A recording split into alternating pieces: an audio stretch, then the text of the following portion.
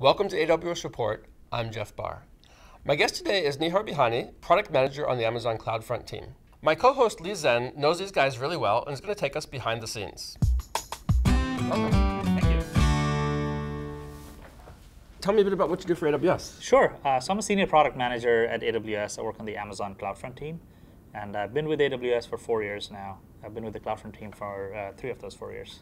What's the big picture view of CloudFront? CloudFront is a content delivery service. We have a global network of edge locations all around the world, and customers use CloudFront to deliver their static, streaming, and dynamic content from their origin servers, cache that content close to end users or their viewers, and deliver that with low latency, high data transfer speeds to end users around the world. Going back to the beginning, why did we decide to build this? If you go all the way back to the beginning, we started out AWS with S3. And what we noticed is a usage pattern. We saw several customers using S3 as a content delivery service. So they had a little bit of storage and a lot of data transfer that they were delivering to end users all around the world. So when we saw that, what we realized is that there must be a latent need, a demand in the market for customers who want to see the same characteristics that AWS offers. The pay-as-you-go pricing, the low cost, no upfront fees, ease of use, but in the content delivery space. So that's when we decided to build CloudFront as a content delivery service. If I'm a website developer, what light bulb has to go on for me to say, I actually need a content delivery service? If you're a website developer, and even if you're just starting out, as long as it's important for you to deliver content with low latency, and if you have end users all around the world, or if you want to reach end users all around the world, if you have cacheable content, or even if you have dynamic content, really the applications are so varied that it just makes sense to use CloudFront for all different types of content so that you can improve the scale, you can improve the availability and performance of your website, and potentially lower costs of delivering your site. You've mentioned dynamic a couple times already, so tell me a bit more about what dynamic content means and how CloudFront can help. If you think of a typical website, it has a mixture of static and dynamic content. Static content are your images, for example. And then dynamic content is when you go to the site and it says, "Hello, Jeff." Right? That's personalized. So usually, a website like that is architected where static content is delivered via CDN, because it doesn't really change user to user. But dynamic content, that request goes all the way back to an origin server. That origin server could be an EC2 instance or an elastic load balancer sitting in front of the EC2 instance.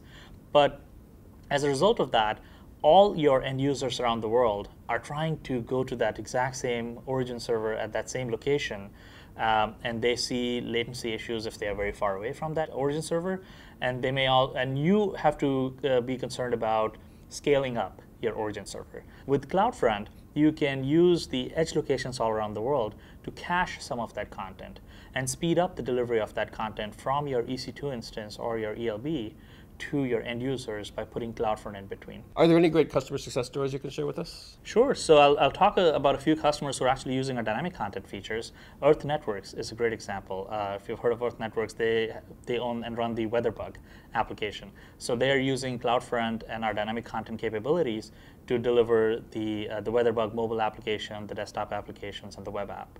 And they're customizing and personalizing the delivery of that content based on where you're located to show you the weather data for your specific geographic location. So that's a great use case. Another example that I offer is Toronto Star. They're a newspaper company in Toronto, in Canada, and they use CloudFront to deliver their entire website, both dynamic and static content, so that the latest news stories can be accessed by their end users, their viewers, as fast as possible. And also, they take advantage of CloudFront for scalability. We usually don't talk about new features before they're released, but are there any things in the pipeline you can tell us about? Yeah, so we are, we're focused on 3 different areas. We are focused on continuing to add features to enable more customers to use the dynamic content capabilities. We think that dynamic content is something that is currently not accessible to a lot of customers because of it being a premium feature with other providers. So we're trying to add more and more functionality so the customers can bring in more of their websites, both dynamic and static content, and deliver that via CloudFront. Second, we're continuing to add more edge locations. Latency and performance as well as scalability are super important for our customers. So we have 40 edge locations around the world today. and we'll keep adding more locations, listening to our customers, and measuring latencies, and add new locations over time. So you'll see more locations come out this year as well as next year.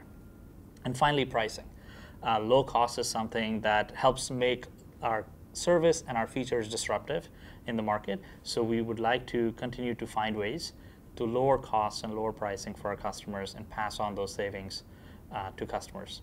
So those are the three areas that we're focusing on, and you'll see more in every single area over time. Well, I really enjoyed speaking with you and appreciate you taking the time to come by and talk to us. Yeah, same here. Thank you so much.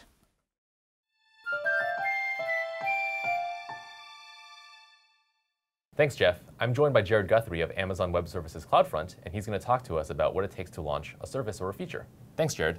Hi, Lee. Thank you. Tell me, what does it take to launch a feature here at Amazon? Well, our philosophy is quite simple. We start with a customer and work backwards. And then when we do release a product, we iterate and listen to customers more and iterate further. Great. Well, we iterate a lot, and recently we launched India for both Route 53 and CloudFront. Yes. What did it take to launch those two? That's a great question. We're very excited about those two launches in Chennai and Mumbai. In terms of what it took to launch, we've been working on these features for a couple months, the new edge locations.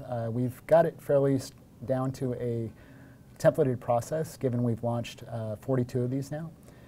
Basically, we develop the pop locations, and then leading up to the launch, we do a lot of behind-the-scenes thing, testing them, and then when we're ready to launch, we have a launch call scheduled. We're doing a lot of the updates to the website, plan out our communication strategy, our PR strategy, and then on the day of the launch, we do a launch call and we coordinate all these activities so we release at the same time. Cool. So the very last seconds of it are the launch call. Absolutely. The last, everything's been checked, the software's been deployed, and ready for final introduction to customers. Great. Well, hopefully our viewers really enjoyed this behind the scenes. Thanks so much for your time. Thank you, Lee. Thanks for watching the AWS Report. I'm Jeff Barr. You can follow me on Twitter or read the AWS blog.